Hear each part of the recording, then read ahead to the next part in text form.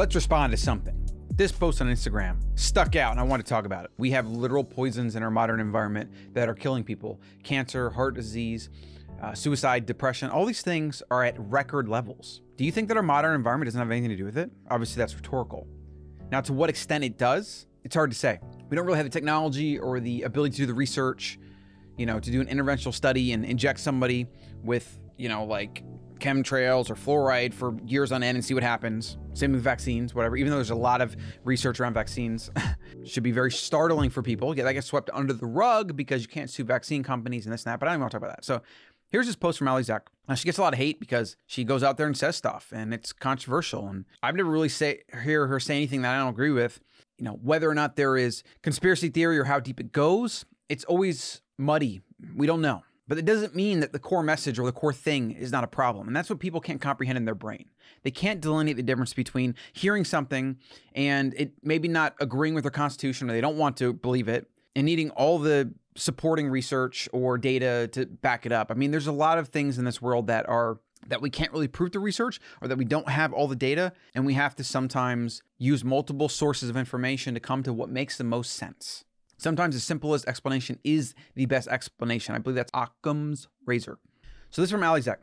Genocide is the intentional killing of people. We have food ingredients that cause cancer, poisons like fluoride in our water, chemtrails in our skies. I don't really know what chemtrails are, actually. I heard somebody said something about chemtrails being like conspiracy or something. I don't know. But either way, even if that is conspiracy around it and there's some iffy evidence, that doesn't mean that I have to ignore her entire message. And this is a very strong bias that humans fall into. They have to like somebody to hear what they have to say. And that is extremely faulty brain that we have that causes that. Big pharma, drugs, and vaccines slowly killing us. It is a silent holocaust we are witnessing that many are still unaware of. Now, this is some pretty strong language, and it's going to obviously turn off a lot of people. So somebody that hears this message, they don't want to hear it, they don't want to admit it, they're going to probably pick out something. Let's say they pick out the chemtrails thing and they talk about conspiracy theory, and they use it to discredit her message or her as a person. That is faulty thinking, that's bias, that is stupid. It's just stupid. It's lazy. And again, it's don't kill the messenger. The messenger really has nothing to do with the message. You can take the message and run it through your critical thinking framework and come up with, should I believe this? Is it 50-50? Do I agree with some of this? Like, come up with your analysis of the message. Over $4.5 billion paid out in vaccine injuries, and it's probably higher than that, and there's a lot of people not reporting them. And so what she's saying here is our healthcare system is weaponized and killing people. The third leading cause of death in America is medical error. Oh, she just says that, actually. She says right here, third leading cause of death, and then she talks about a lot of not even getting reported, which is very true. Yeah, so she's talking about how somebody like her gets a lot of these things about people saying she's anti-science and she's not looking at the research or whatever, but there's research on all sides. And then that also doesn't account for the fact that there's a lot of very bad research. People still believe, the masses still believe that eating saturated fat is bad for you, when eating saturated fat is one of the healthiest nutrients you can eat and you need it. A lot of people believe red meat is bad. Red meat is one of the most nutrient-dense foods on planet Earth for humans.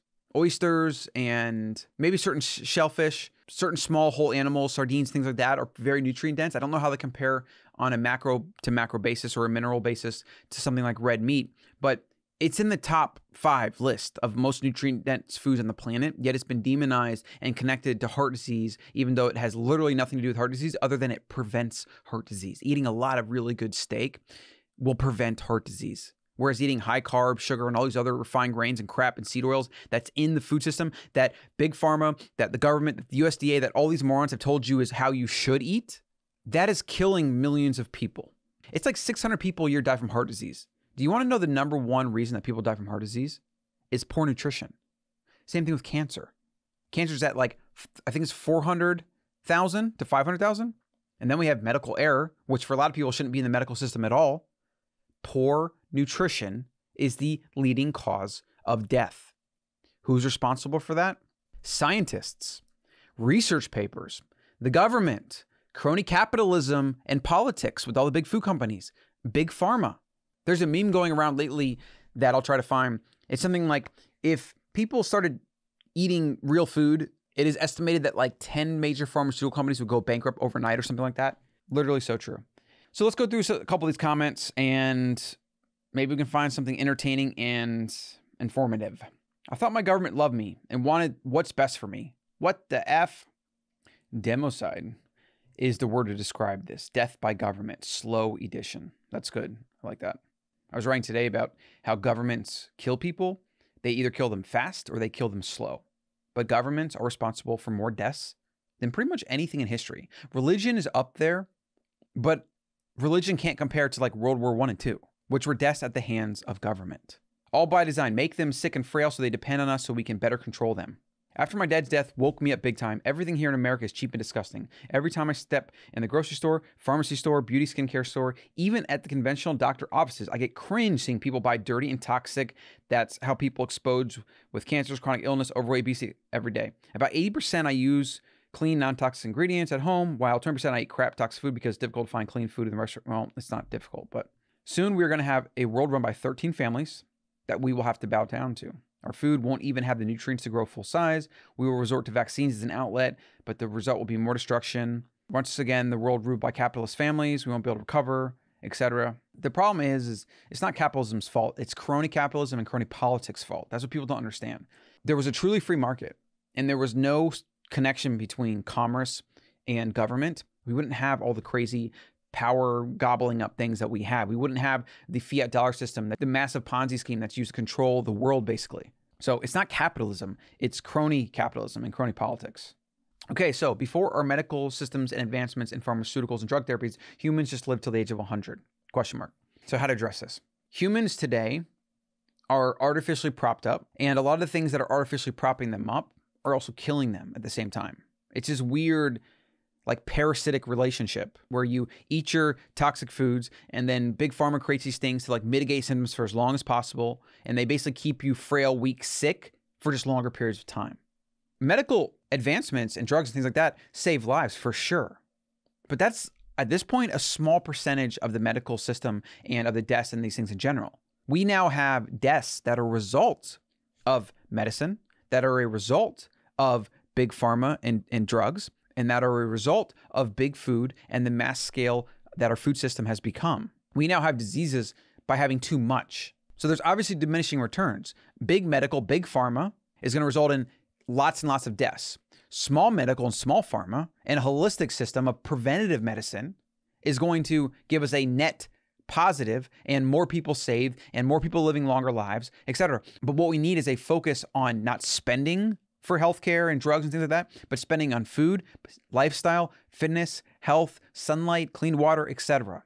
But those things aren't always cheap and convenient and fast. They're not as always dopamine rewarding. They require effort. They require skill, learning how to cook, things like that. So people opt for the cheap options that are killing them, and they buy the drugs to prop them up. So yes, there's been medical advancements, but at this point, most of medicine, and the reason your health insurance is insane, and the reason they even talk about socialized healthcare, is because of all those millions of people that are getting the drip of convenience and fake food and then going to the healthcare system to prop them up. That's then a drain on all of us healthy people. This is the thing that nobody's talking about. They want to just pay for it. They want to just put more money into it. They want to just tax more people. They want to make it universal, all these things. But we shouldn't have the need for it in the first place. Hospitals, emergency rooms, police, fire. Think about how many times in your life you've had to call the cops or fire or police or whatever. How many times in your life have you dialed 911? That's how often we need those services.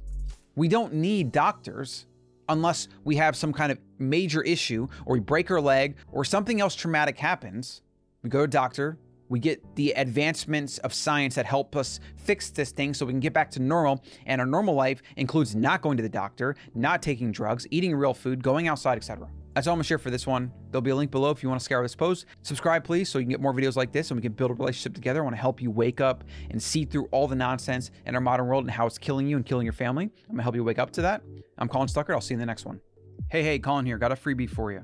Click on the button below to go to the ancestralmind.com and download the 7 Principles of Living Wild. This is a short PDF that's got some of the main principles such as real food, sleep, movement, and a couple more that are going to help you live more ancestrally in accordance with your genes.